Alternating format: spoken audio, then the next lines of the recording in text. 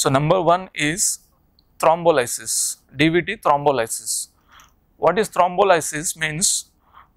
In difference to the anticoagulants, we will give thrombolytics at the location of the clotted veins. The anticoagulants, they prevent forming a new blood clot, whereas the thrombolytic medicine, it dissolves the clot that is already formed.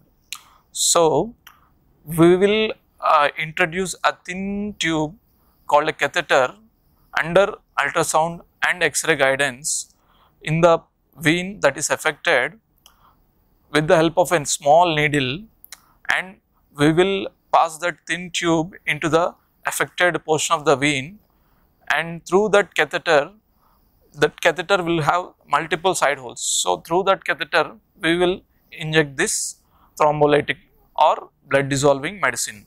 So this medicine is injected over a prolonged time, over 12 hours or 24 hours, and we will check what is the response. So this treatment is very effective if the patient is having acute deep vein thrombosis that is less than 14 days. This is very effective.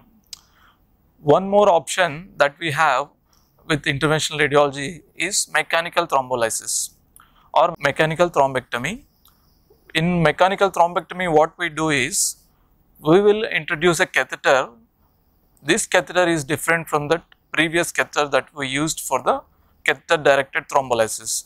This catheter has a metal at the tip of the catheter which will rotate or it will suck out the thrombus. So this will mechanically break the thrombus. Instead of you infusing a drug, you are mechanically breaking the clot. So here the clot burden removal is faster and it is more effective than the catheter directed thrombolysis, particularly in a chronic DVT patients or a subacute DVT, that means more than 14 days or near the 14 days, they are more beneficial for those kind of patients. Also in patients in whom we cannot give the thrombolytic drugs due to some medical conditions, like if you are more prone for bleeding, like recent history of heart attack or brain stroke or any recent surgery or any recent accident, then these are all situations where we cannot give the thrombolytic medicine. So in this patient population we can use this mechanical thrombectomy procedure.